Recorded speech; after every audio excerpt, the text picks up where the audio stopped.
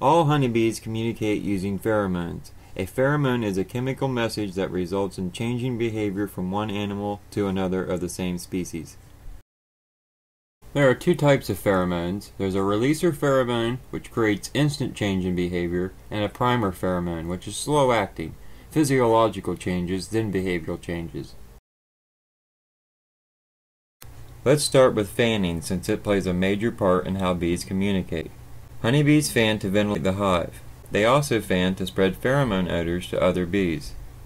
This is done by planting its feet firmly and flapping its wings repeatedly.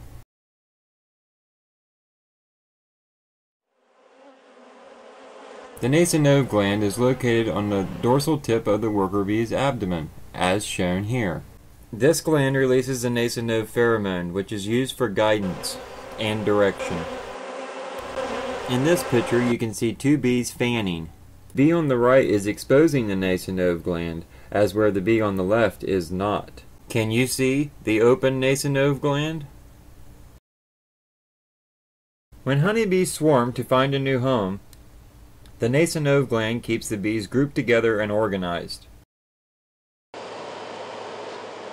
Once a new nesting site is reached,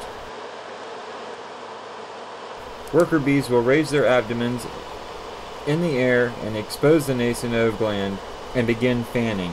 The fanning will disperse the pheromone amongst the bees, keeping them grouped together, letting the others know this is home. If you look closely, you'll see several bees with their butts in the air fanning. Most likely they have the nasonove gland exposed. They will also do this fanning behavior at established hives for young foraging bees in effort to direct them back to their hive. Notice all the bees around the entrance on this hive.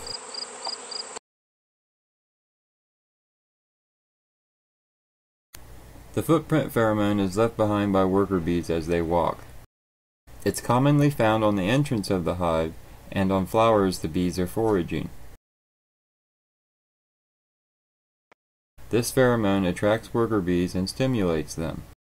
Bees can often be seen fanning this pheromone for incoming foragers. Homecoming bees from the field pick up on this odor as they approach the hive, and it helps guide them back home. At the present time, researchers believe the chemical is secreted by the bee's feet, possibly the tarsal glands, but it could be a mixture of glands that make up this pheromone. Now, the queen's footprint pheromone has been found to come from the tarsal glands on her feet. As she walks around on the comb, they leave an oily substance behind, sort of a chemical message for all the other bees. This prevents queen cell construction along with swarming.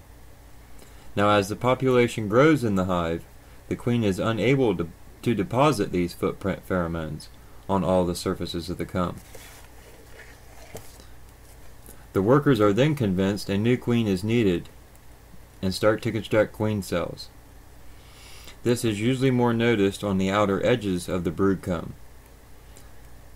As the queen ages, these pheromones get weaker, which also triggers queen cell construction. Here you can see a queen cell that the bees constructed. On this frame you can see several of them.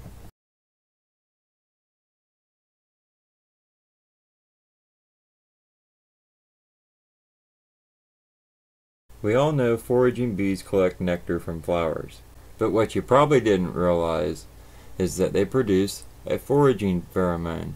This pheromone is added to the nectar before they get back to the hive.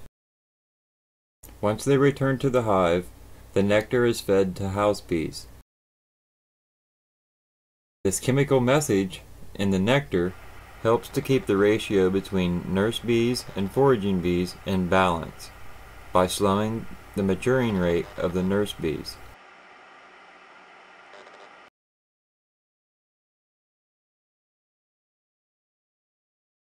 The alarm pheromone is for the colony's defense, and it works in two stages.